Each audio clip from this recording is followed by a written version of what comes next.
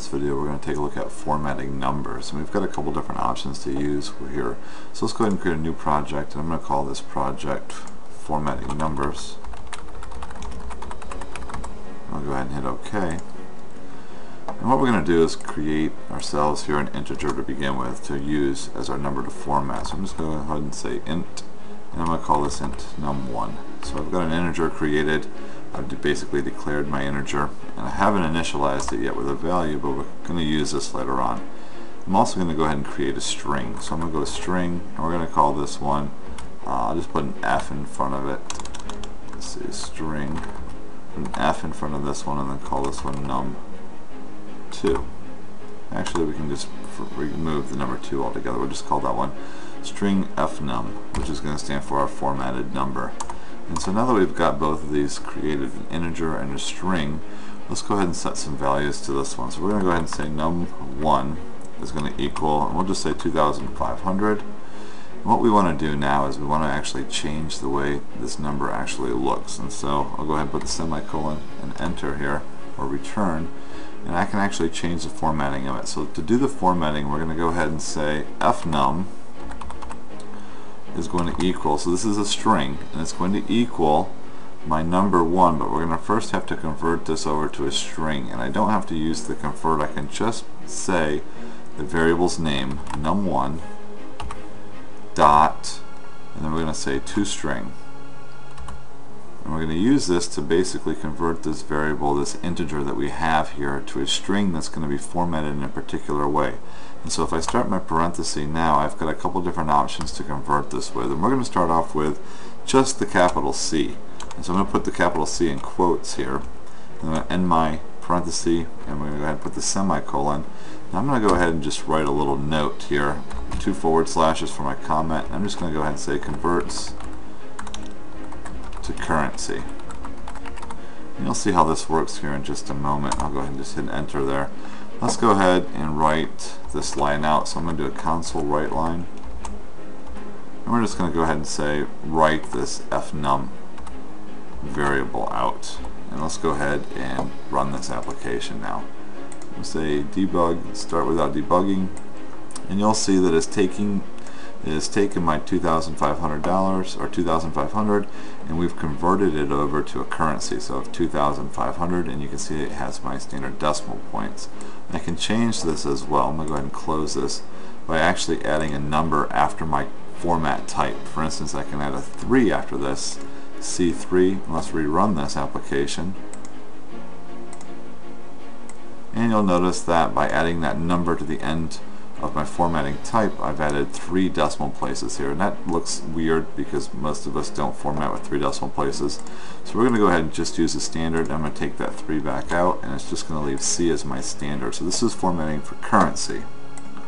Now next I want to format this as a number. So let's go ahead, and I'm just going to go ahead and copy these 3 lines of code that I have here. Just do a Control C to copy that, and I'm going to go ahead and click at the end of this one and space down a little bit.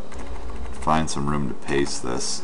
And so what we've got here is we said num1 equals 2,500. That's okay that we're repeating it here. I've got fnum, and I said num1 to string. And instead of C, let's go ahead and convert this to just an N, and that's going to be for a number. And I'm going to go ahead and say instead of converts to currency, let's go ahead and just say converts to a number.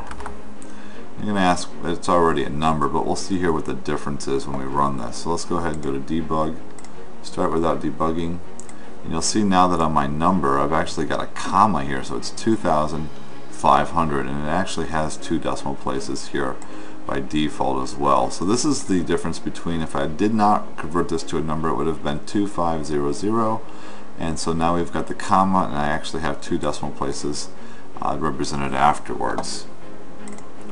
And so now if I did not want to run this with the decimal places in there, I of course could just put a 0 after the end, which is going to represent that I wanted a number with 0 decimal places. And so we're going to go ahead and just rerun this real quick so that we can actually see this, and you'll see now that on my application I've got just the 2,500. So I've got basically 2,500 written as we would normally write our numbers. So I'll go ahead and close this again. And now we're going to do one more conversion here, and this is actually going to be to a percentage. So I'm going to go ahead and just highlight my text again, We'll just do a Control C to copy this, and I've got a little bit of room here to paste this. So I'll paste that. One thing to note when you're copying and pasting text, make sure that you've got your closing curly brace down below or spaced down quite a bit, so that way you don't accidentally paste it after this, or actually delete this as well, because you'll need the 3 different curly braces down here to close all my opening curly braces that I have open. So now what we're going to do here is, instead of converting it to a currency or a number, let's go ahead and change this to a percentage. So that's going to be the capital P. And then I'm going to go ahead and say converts to a percent for my notes here. Let's just go ahead and rerun this application. And you'll see now that I've got an actual percentage. And since 2,500 is actually quite a large percentage, if we multiplied it by the 100, you're going to notice that it has actually increased it. So let's just, for this sake, go ahead and we'll change this number to a smaller number. And in order for us to do that, the smallest number I can currently use here is going to be 0 or 1, because num1 is an integer. And so what I'm going to want to do here is actually use a smaller number. I'm going to need to use a decimal instead of this num1. So I'm going to go actually take this line out altogether. And I'm just going to go ahead and create myself a decimal to work with. And so I'm just going to go ahead and say double.